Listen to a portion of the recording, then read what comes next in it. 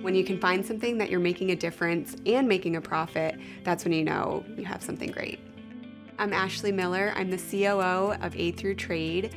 We're the creators of the original roll-on bracelet, and we work with artisans in Nepal.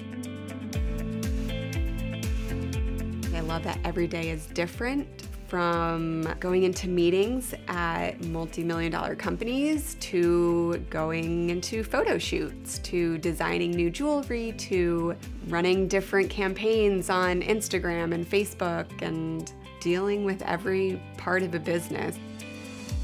What attracted me to the Johns Hopkins Carey Business School is definitely the mission where business is taught with humanity in mind. As part of my global MBA, I participated in the Innovation for Humanity program, which gave me real-world experience in working with people in developing countries.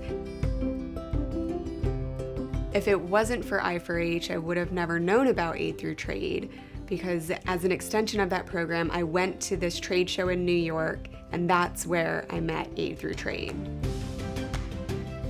Before I started with the company, we were primarily a wholesale company. So even though we're 25 years old, we're very much a startup because the retail side of the business is brand new to us. And I used the tools and resources that I learned at Carey to help move the company in this new direction. The plan is to continue to be able to sustain and grow our operation in Nepal and provide more opportunities for the women in Nepal. Business with humanity in mind means that you're doing something for the economy that is not having a negative impact. In fact, it's having a positive impact on the community.